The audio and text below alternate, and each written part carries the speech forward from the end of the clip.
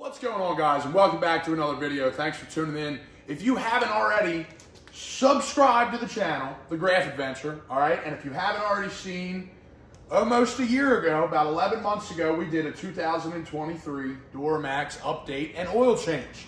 That was on this beast right here. So we're gonna jump into it. We got a little bit more information for you guys, and we're gonna go over a couple things. So we absolutely still love the truck. The only couple things we've done, we tinted the windows. We got side swiped and lost a mirror, so we put new mirrors on it.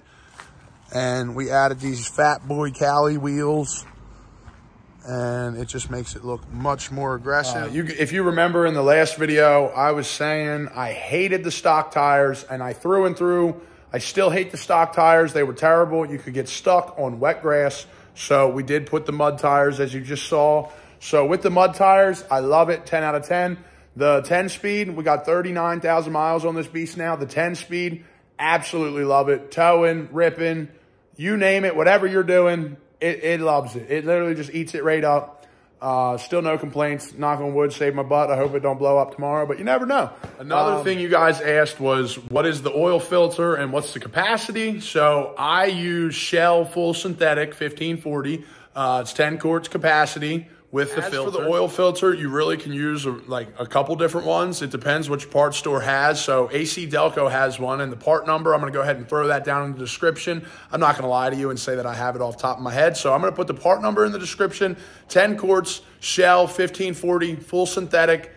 It loves it. I've been riding it 39,000 miles like this. I've done, I don't know, 6, 7 oil changes now. It's literally, it's flawless. I love the truck. The 10 speed's great.